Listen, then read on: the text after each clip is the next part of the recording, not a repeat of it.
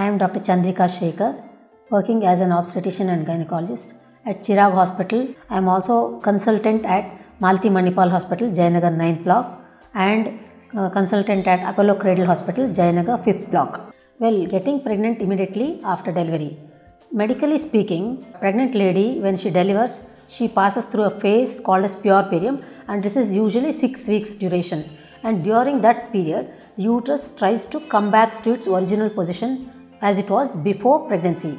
And usually what I have seen is rarely anybody gets pregnant within that particular period.